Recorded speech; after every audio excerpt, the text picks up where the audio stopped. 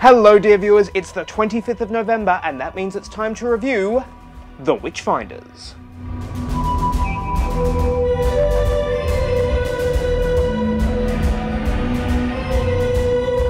The Witchfinders is Joy Wilkinson's debut script for the series, and this is a very enjoyable historical.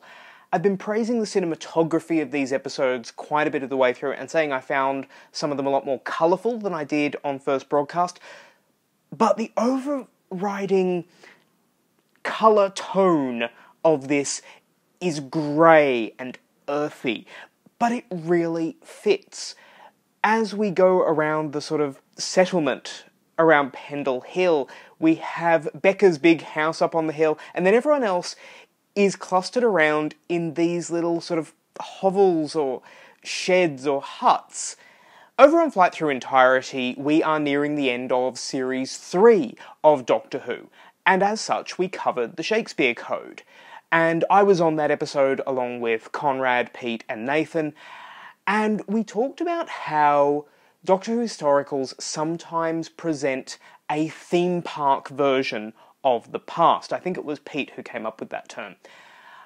And here, instead, I feel we're getting a far more real impression of this past. You know, it is dirty and grimy and grey and there's all this mist around. And I really appreciate that. It gives us an immediate contrast to the environments of Kablam last week, you know, which was industrial and there was an element of greyness there. But even when we were down underneath in the sort of catacombs of the system, it was still sort of gold and metallic, whereas here things are quite dull in terms of colour. In terms of plot, there's a lot going on.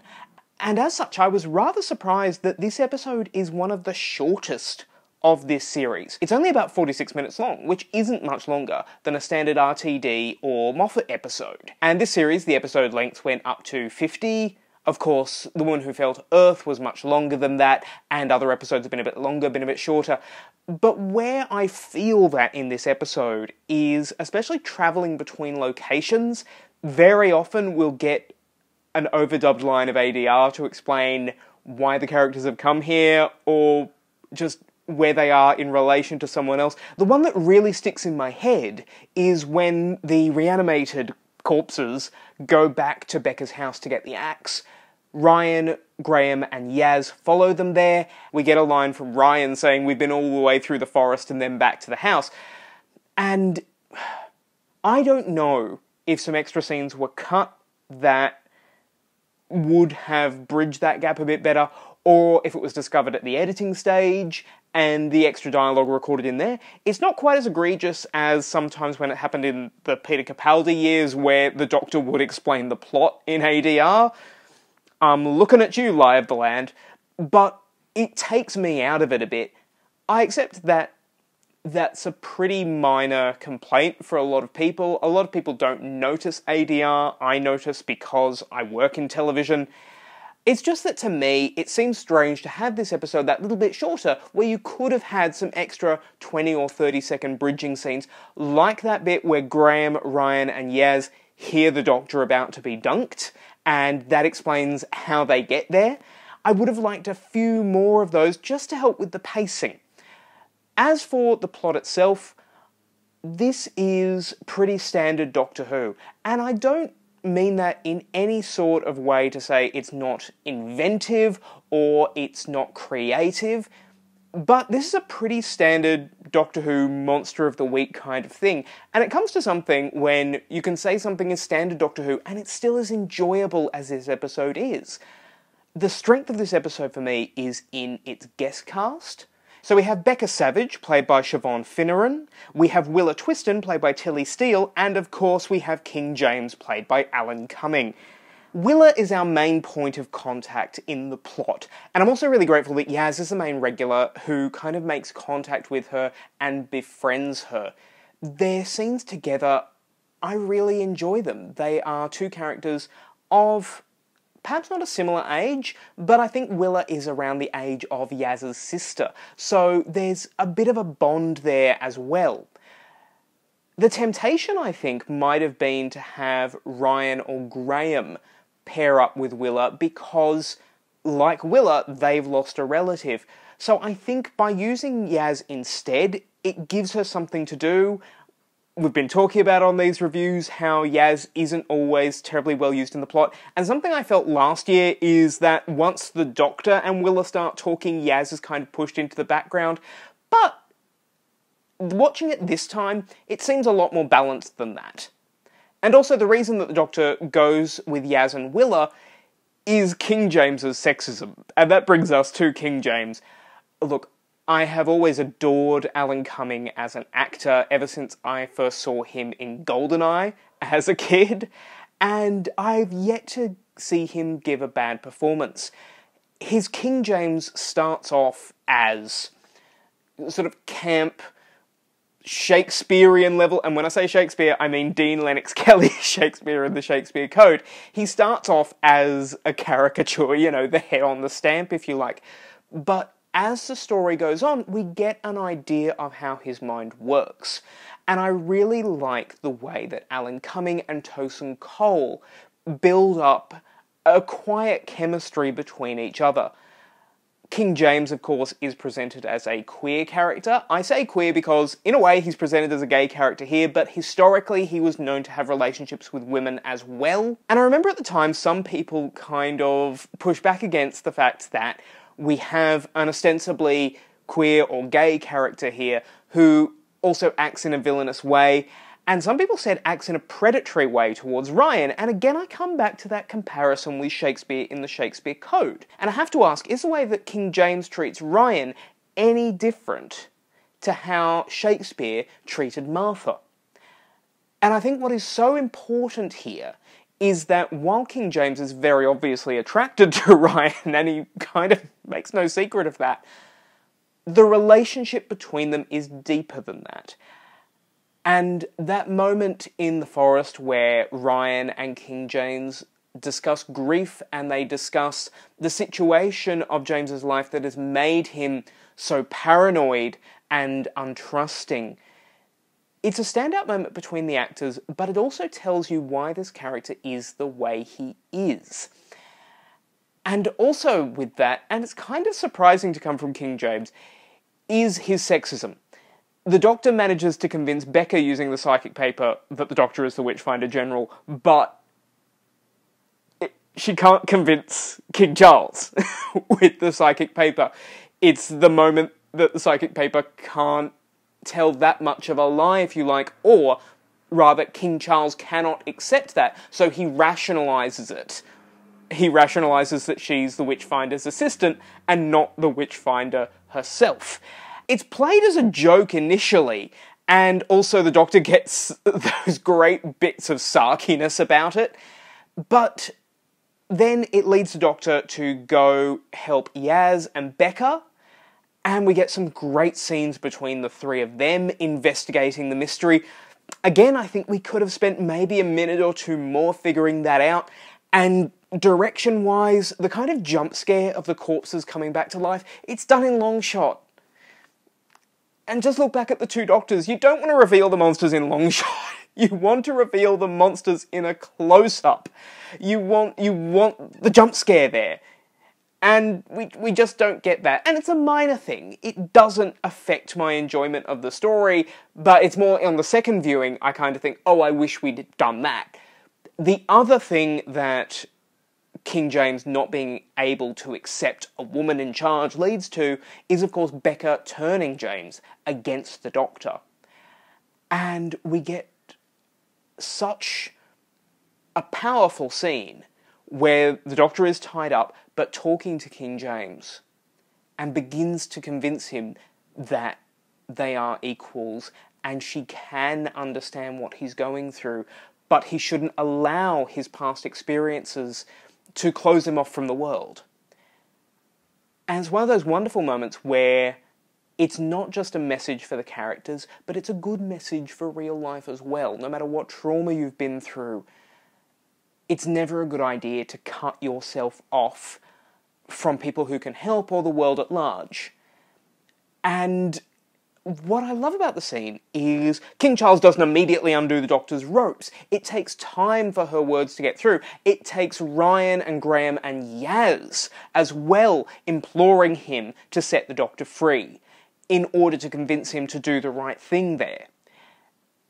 If it was sort of in one bound she was free, the scene wouldn't be so satisfying. It creates tension and leads to that really horrible situation where the Doctor's being dunked.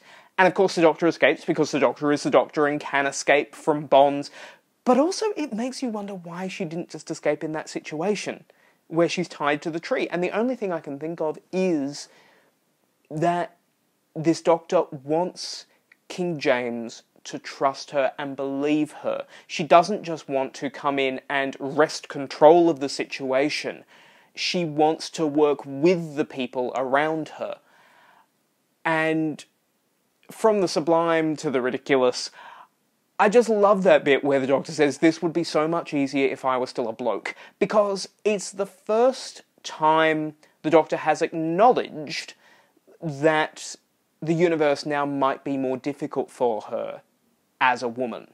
And this tension of gender politics in the 17th century ties in with the guest cast themselves. Of the main guest cast, 3 of them are women.